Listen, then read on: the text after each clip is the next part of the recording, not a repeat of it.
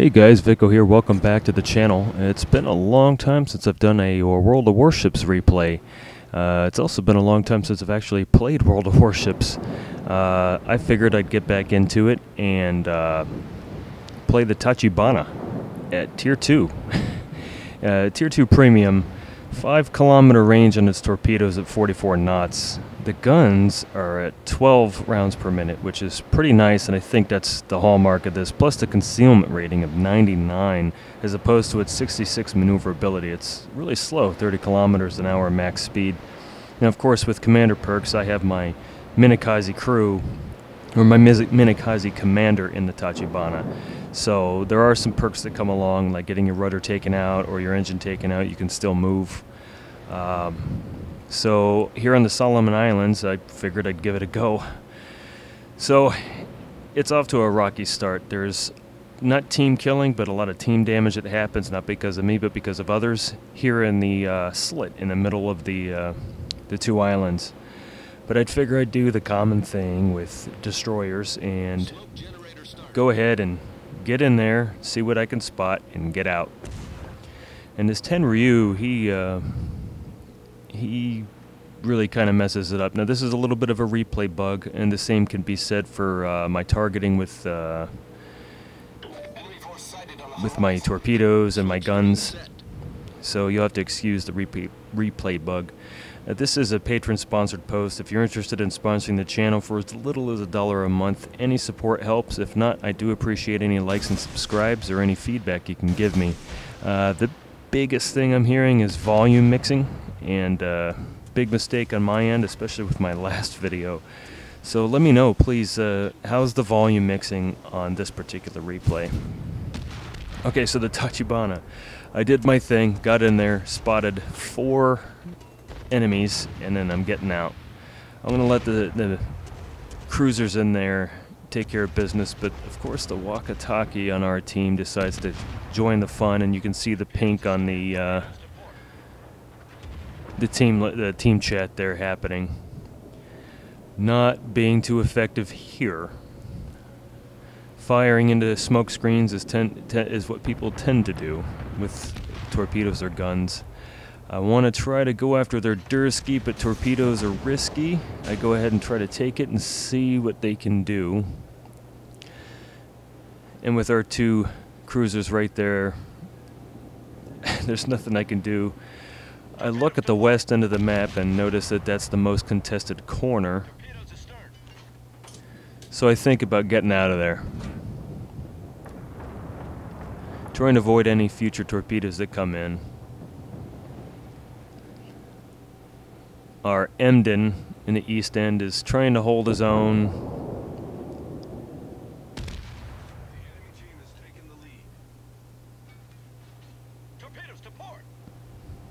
Yeah, those 2 torpedoes, that two torpedo spread that I just did there.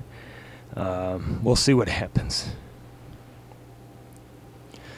So I decide on going to the west end of the map and trying to cover with the Samson there, and I forget who else ends up coming behind him.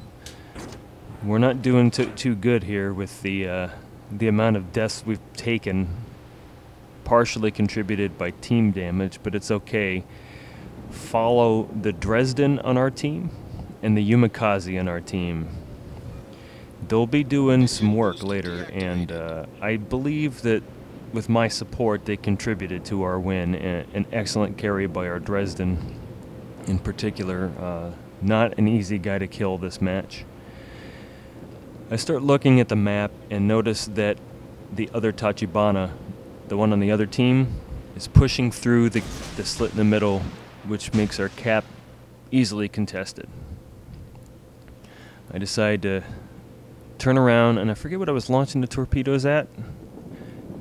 I don't remember with the replay bug, but that was a foolish move either way if you can see the direction they're traveling versus the Dresden in our team who's going to end up carrying us. I don't know what I was thinking here. Thankfully, those didn't hit him. Very foolish mistake on my end. Either way, the Dursky and the Tachibana have to go. They gotta go. Remember the 5-kilometer range on my torpedoes versus the 5.2 surface detectability range. I'm trying to play this like a Japanese destroyer, and I really shouldn't. The gun's rapid firing, not a lot of alpha damage, more like almost an American or a suicidal Russian destroyer. And that's the thing about the Tachibana that sets it apart from its other Japanese destroyer in the destroyer family, is that they you don't play the Tachibana like you do any other Japanese destroyer, really. It's a little bit of a journey to get from this end to that of the map to the rock on the other side that I'm trying to go to, but our South Carolina is trying to catch up, and the Minekaze on the other end, he is holding his own against those three ships, trying to deny them from getting around our northeast side of our flank.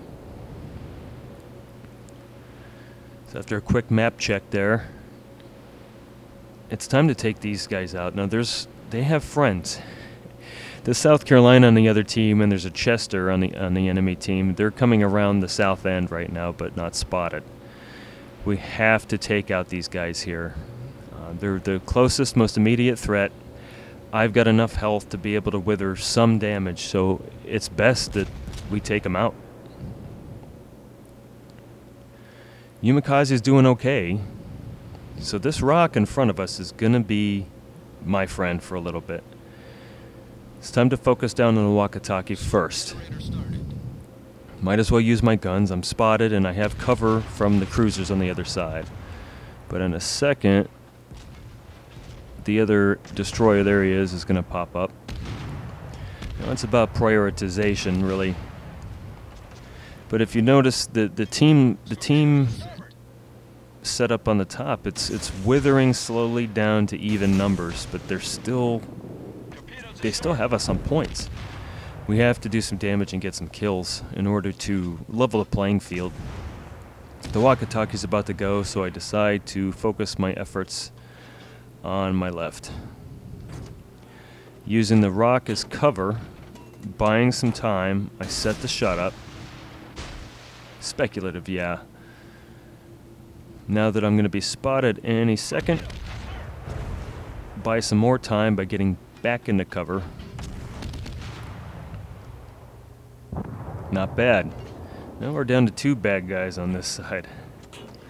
It's time to switch the mode, really, to a World of Tanks catch the mouse around the rock kind of thing, where this rock is protecting us from them and protecting them from us. Our Dresden, he's on a quarter health. He's about to be in a lot less health.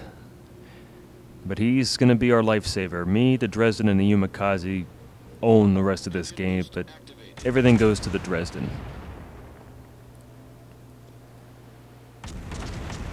He's going to work with his guns, and he's about to get taken down to almost no health. I think 265 health is what he ends up on. Yeah, there it goes, down to nothing almost. But him and I took out the biggest threat on that side. Now it's time to focus on the destroyer. We only got one left, and once we take his eyes out of the game, it's just a matter of harassment fire on the Chester and the South Carolina on the enemy team. I think this is where my destroyer skills kind of come back from memory, because I've been playing horribly to start. And at Tier 2, you can either seal club, maybe not in this destroyer per se, but or you can play your best, and I'm not good enough at World of Warships to even try anything special, so I'm just going in and being mindful that if he turns, that means he's probably going to launch torpedoes towards me. Our Minekaze goes to work on him, I'm going to work on him. Have a fire set. The Dresden's hosing him down with high explosive. Try a torpedo spread, but he turns. I try a speculative launch on my torpedoes. Try to launch him ahead of his path. He's turned. I know he's going to launch torpedoes. I'm the closest anyways, so I turn where I think they'll be, and then I decide to turn away because I haven't seen them. There they are. And I think it's a good thing that I turned away. But he's not a problem anymore. So the Dresden, watch the map. He turns in, and it looks like he's come to help us, the Minekaze and I, but very smart move. Very good player, that Dresden. He is going to make a bold turn to the south and head towards the enemy cap, with what I assume is the hopes that the Minekaze and I will be able to harass the Chester and the South Carolina on the enemy team enough to buy us some time by resetting the cap. And hopefully we can win by capping, which is exactly what happens. Spoilers. So I make a few mistakes here. It doesn't cost us the game, but I guess it's lesson learned.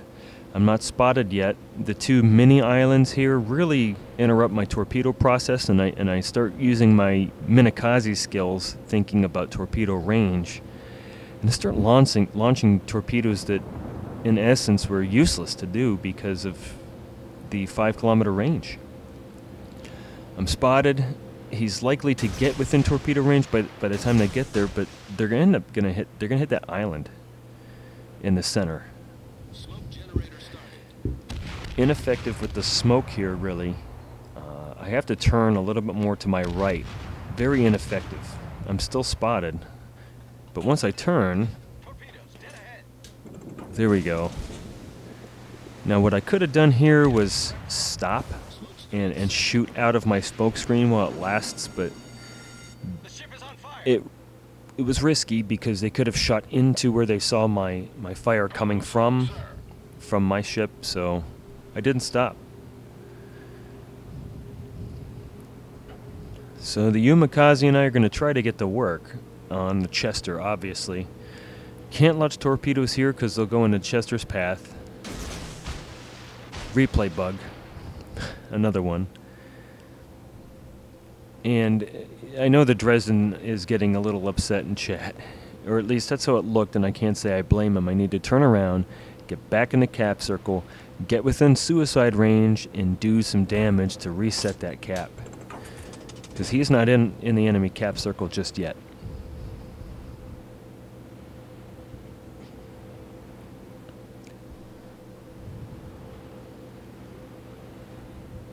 So yes, I'm going back into the cap circle, and I think my torpedoes aren't effective until the Dresden on our team actually gets into the enemy cap. But at least we have some area denial. We're making the Chester and the South Carolina turn, making them think, resetting the cap, replay bug. I'm not quite within range, but they might sail into my torpedoes. It'll make them turn and might give the Minekaze some shots. At least that's what I was thinking. They know I'm there, but they're not focused on me. So it's time to put the rate of fire on these guns to work, if I can hit my target. Try to launch some, I think, right through this slit here. No, I launch them ahead of the Chester. There we go.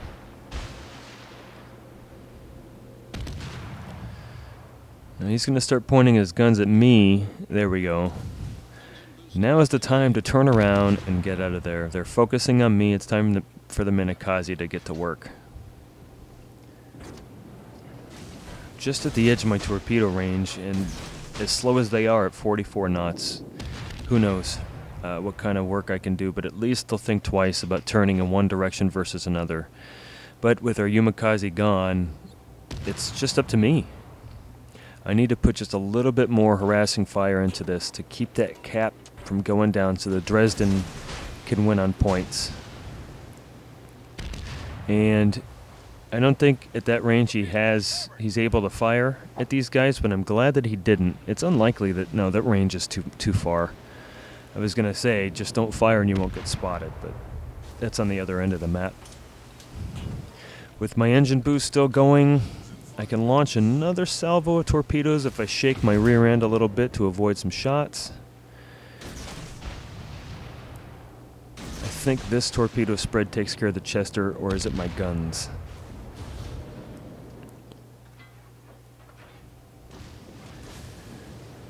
.44 knots is pretty slow.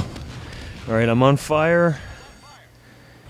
My health is dwindling down. I've used my damage control ability. I think I get caught on fire one more time. But it's a... there it is. My steering gears are taken out. One of my guns are taken out. It's a good... or my engine's taken out, I should say. I'm really glad that I used my Minekaze crew in the Tachibana. And it's a great ship to train your captain. With the XP you can earn with a premium. So I'm trying to separate distance between me and that Chester. And I think one of these torpedoes hits and finally takes him out. Still spotted. And I know he's going after me. Now I'm not spotted. Still hit me though. That was a really good hit for having not been spotted. I thought I was shaking my rear end. But now that I'm not spotted, I should have gone into the cap and helped out, but we would have capped by the time I got there. So that's it. We end up winning on points by capping. As you can see, not a bad result for Tier 2, having not played this game in a while. All the missions done, 149,000 credits received. Not bad. At Tier 2, 45,000 damage, having not touched a destroyer in quite some time, especially a Japanese destroyer that's not particularly Japanese. I guess it is like riding a bike. Having done top on damage, partnered with the Dresden, who's came in as a second place there. Not bad. I'm glad that I could help out the team. I don't think this was a carry. I think that I just made enough successful mistakes that helped us win. Until next time, I'll see you guys out there.